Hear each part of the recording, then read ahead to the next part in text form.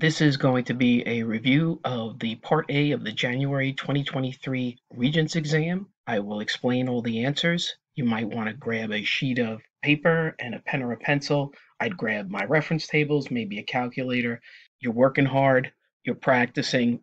The key to passing this exam, in my opinion, you have to do work on your own. There are 50 multiple choice and then 35 short answer questions. You have to get a 50 out of 85 to just pass the Regents usually. It's a difficult task. You want to maximize how well you do on the multiple choice. So of the total 50 multiple choice, if you're not getting about 40 out of the 50 right in total going into the short answer, you might be in trouble. Again, I can't emphasize enough practicing on your own. I'm glad you're here. Let's get to it. Question one right off the bat is an old question they used to ask a whole bunch of times, then got away from, and sure enough, here it is again. And the conclusion from the gold foil experiment. There are two conclusions.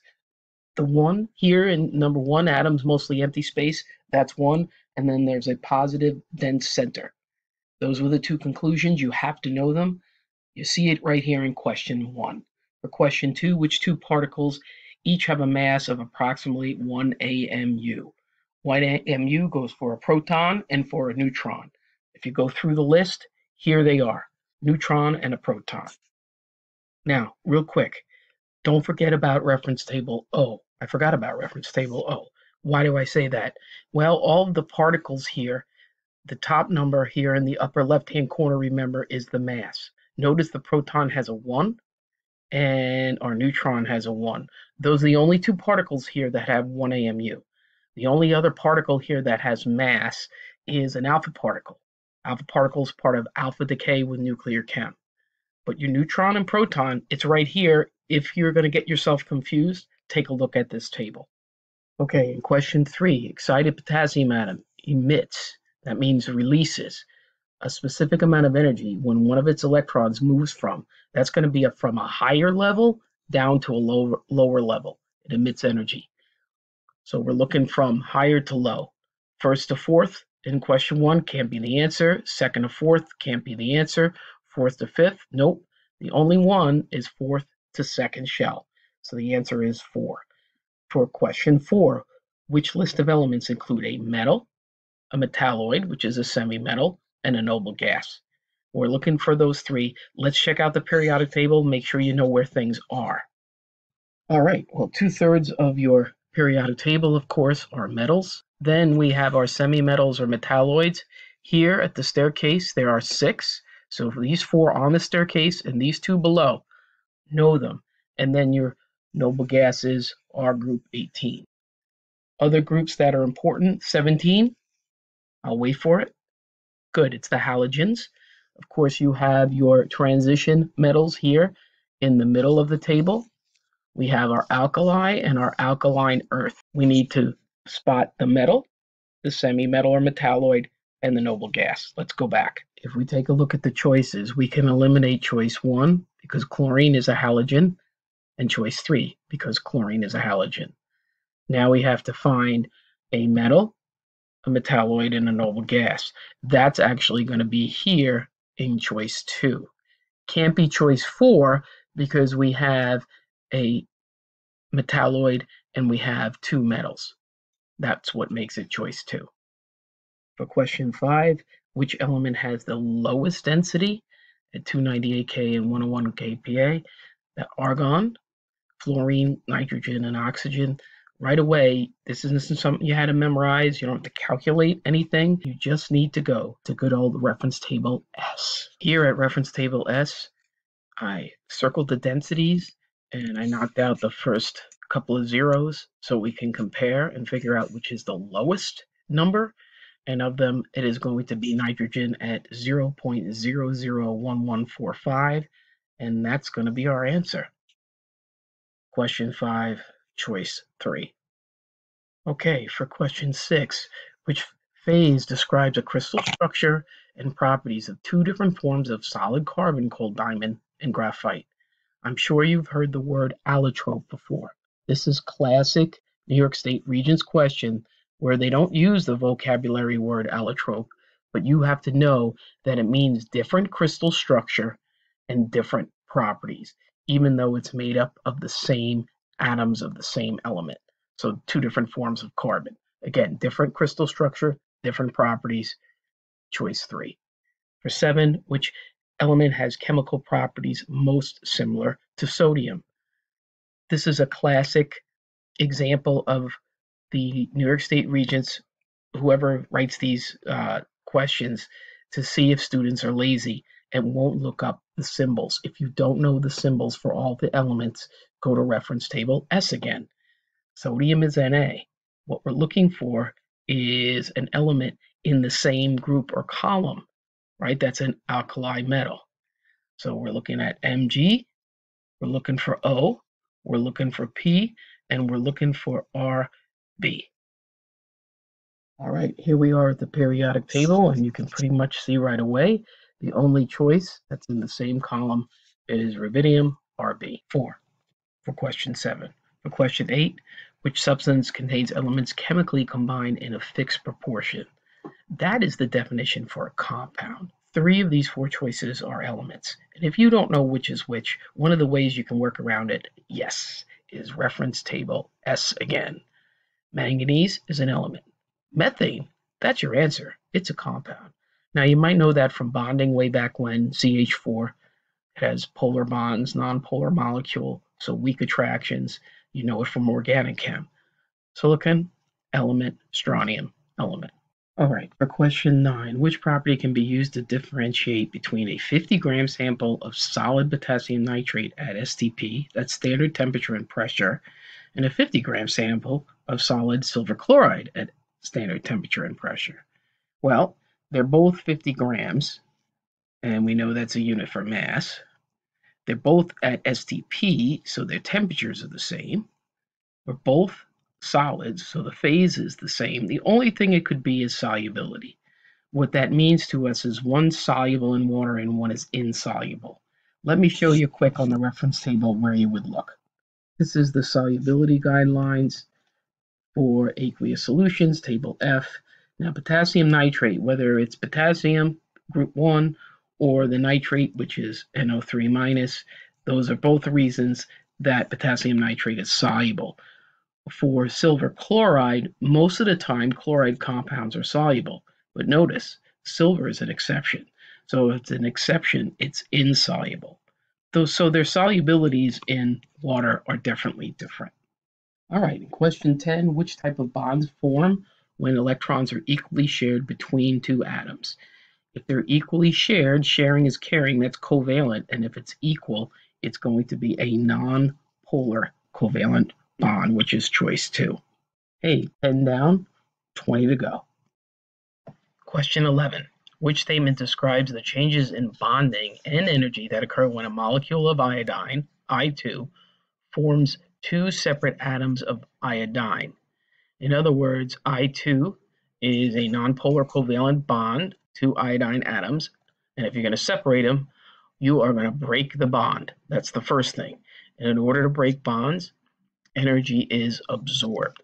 So that makes the answer for number 11, 3. If you find it difficult to remember, you can remember the letters BARF, BARF. In order to break a bond, energy needs to be absorbed. If you're going to form a bond, energy is going to be released. On to number 12, the degree of polarity in the bond between a hydrogen and an oxygen atom in a molecule of water can be assessed using the difference in. This is the vocabulary word that shows up all the time, even if the word doesn't. Just like allotrope, the definition of an allotrope shows up all the time on the Regents exams, at least 2 out of 3 per year. They don't use the word allotrope, but when you have nonmetals or nonmetal atoms of the same element in different structures, you get different properties. Here, what they're talking about with degree of polarity is choice 2 or electronegativity. For 13, which substances cannot be broken down by a chemical change? We're talking here an element. You got to go through the 4 choices. Ammonia, that is, of course, a molecule. Ethanol is a molecule. Krypton, there you go. There's our element. Water, of course, is a molecule compound. If you don't know which one is the element, check out reference table S. For question 14, which sample of matter is a mixture? If you have a mixture, right, it's two or more substances that are just physically combined with one another. It's not going to just be one phase. So it's not going to be CO2. It's not going to be CCl4 as a liquid or tin as a solid. It has to be the solution. AQ, remember, means water, and magnesium chloride is a salt. So salty water, in this case, magnesium chloride solution. For 15, which term is used to express the concentration of an aqueous solution? Well, the only one it can be is parts per million. That's one way. Another way would be molarity or percent. Heat of fusion, that's with calorimetry. Pressure, no. Volume, no.